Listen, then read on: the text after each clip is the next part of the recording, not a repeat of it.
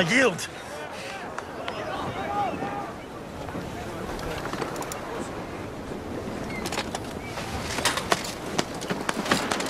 Well fought. Approach.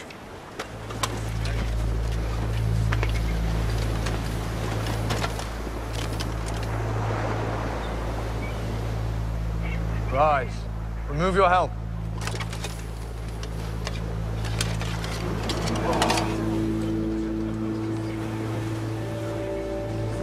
You are all your father promised and more, my lady.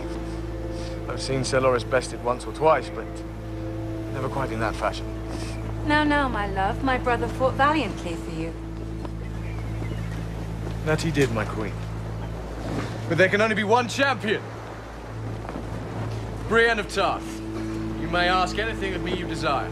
It is within my power. It is yours. Your Grace, I ask the honor of a place in your Kingsguard. I will be one of your 7, pledge my life to yours, and keep you safe from all harm.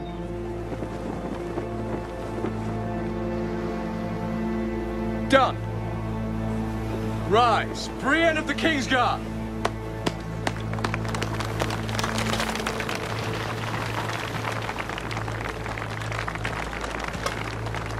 Your Grace, I have the honor to bring you Lady Catelyn Stark, sent as an envoy by her son, Robb, Lord of Winterfell. Lord of Winterfell, and King in the North. Lady Catelyn, I'm pleased to see you. May I present my wife? Marjorie of House Tyrell. You are very welcome here, Lady Stark. I'm so sorry for your loss. You were most kind. My lady, I swear to you, I will see the Lannisters answer for your husband's murder. When I take King's Landing, I'll bring you Joffrey's head.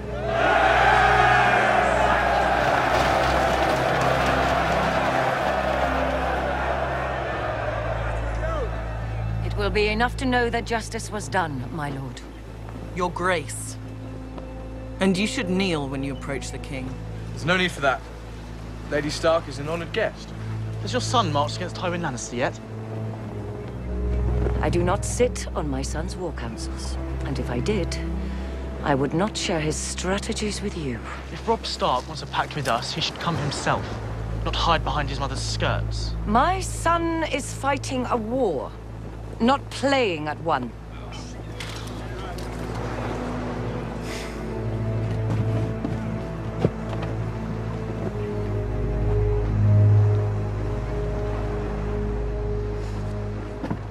Don't worry, my lady.